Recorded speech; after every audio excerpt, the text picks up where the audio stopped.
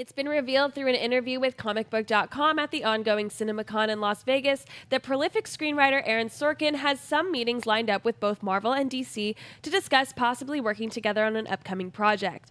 I happen to have meetings coming up with both DC and Marvel. I have to go into these meetings and tell them as respectfully as I can that I've never read a comic book. It's not that I don't like them, it's just I've never been exposed to one. So I'm hoping that somewhere in their library is a comic book character that I'm going to love, and I'm going to want to go back and start reading from the first issue on. Mark, would you buy or sell either DC or Marvel movie written by Aaron Sorkin? I don't really care about it. I know everybody loves Aaron Sorkin to death. I think he said some really dumb. Every time I hear something come out of the guy's mouth, he just seems like he's a little bit better than everybody else. If you want to come off your ivory tower and read a comic book and get invested in a character, fine. I don't need an Aaron Sorkin movie, so this may be the most unpopular opinion you've ever heard. I'm going to sell him ever doing a DC or Marvel movie because I don't care about it. We have plenty of people that are right for those jobs, more so than Aaron Sorkin. He can just write another walk and talk movie for all I care. I would insanely buy this. He's might be the best in the world right now. This is his recent resume, okay? Steve Jobs, The Newsroom, which I thought was a brilliantly written show. Moneyball, Social Network, Charlie Wilson's War. He wrote The West Wing, of course. He wrote A Few Good Men.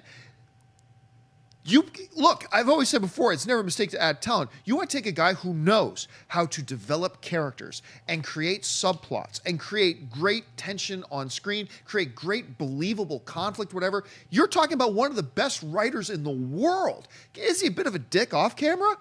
Maybe. Maybe he's a bit of a dick when just in real and personal life. I don't give two craps. The guy's a great writer. You bring a guy like this on board to either Marvel or DC, then you dangle a character in front of him that gets his attention and gets him to like a particular character. Then you give him a year to just develop a story around that thing. You are looking at possibly one of the top 3 or 4 best written, at any rate, comic book movies ever made. I don't care if it's DC or Marvel. And so as a fan of all comic book films, be they DC or Marvel, I desperately want to hear that one of these two companies get this guy on board. Now, you know what's happening right now. It's Marvel and DC. It's not even going to be a bidding war. It's not going to be about money. Right now, you got Marvel and DC making pitches to this guy, dangling characters in front of him to try to get him allured into one of them. And whichever one he goes with, I think you're looking at the next great franchise. Maybe you're underselling it. Maybe I'm overselling it. Break this tie. Well, like my grandmother used to say, Mark, your head's broken, kid. My head is fine.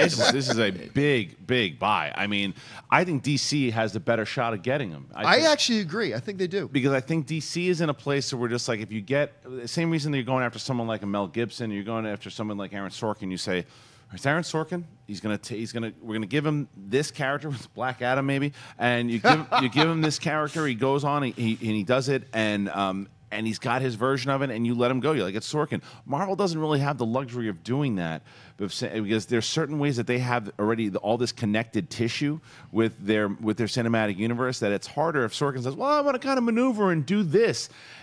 And you get into an Edgar Wright situation to where Edgar Wright wanted to do what Edgar Wright wants to do because that's how he writes stuff. And Edgar Wright, to his credit, already was connected to Ant-Man way before the MCU. So it just was a strange pairing at that point.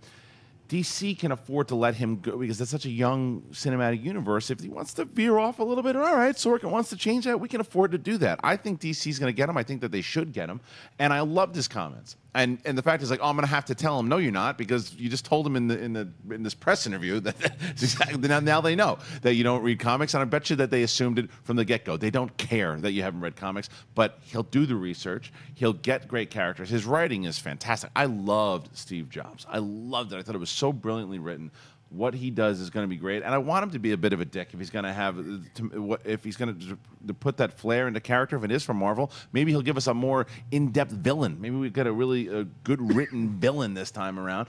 So I'm all for Steve Jobs. I'm all for Sorkin writing one of these movies. I hope that he does it, and I hope it happens. Wouldn't you just rather see him do something else that he's more comfortable doing as opposed to having to squeeze what he wants to do into a shared universe? Because you can say the DCU is younger. It's also really struggling to find its footing. I don't think Aaron Sorkin is going to be the guy that you lean on to do all these movies going forward. I disagree. He's going to write a movie. He's not going to want to write 10 comic book movies. Maybe not, but he could give you. He set the direction. He sets the direction, exactly. The fact that if he gives you a certain way to go and a certain way to follow, that the rest of these writers and directors, because to DC's credit, they're going after some heavy-hitting directors and writers to try to right the ship. And this is a way to do it. I think it's brilliant. I think that DC would benefit from him a lot more than Marvel. I don't think Marvel needs him. I think DC needs him. I think DC needs him to write, because if you can get the DC cinematic universe, no matter what you think, whether you love Batman v Superman, whether you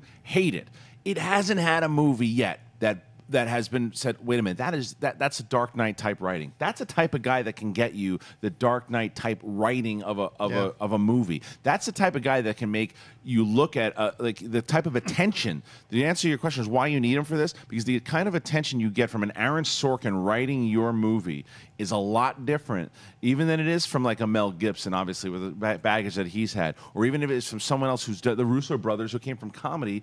It was a nice move, but it's not Aaron Sorkin, who is a brilliant Oscar-nominated winning writer. You know. Yeah, and you know, for anybody who might be concerned about the whole thing about him saying, "I haven't really read comic books," don't worry about that for a second. He didn't personally know Steve Jobs. He didn't personally know all the people behind the Social Network. He didn't personally know everybody behind Moneyball. He researches, he finds out everything there is to know, he finds the angle, and then he writes it. And he's done a magnificent job at that. So I would have no fears whatsoever, because he's proven he gets himself acquainted with the subject matter first, and once he totally knows it, then he goes into it. By the time he puts pen to paper on either a Marvel film or a DC film, he's going to know that character as well as anybody else in the world. So I don't think there's anything to worry about on that mark, but we'll see how that turns out.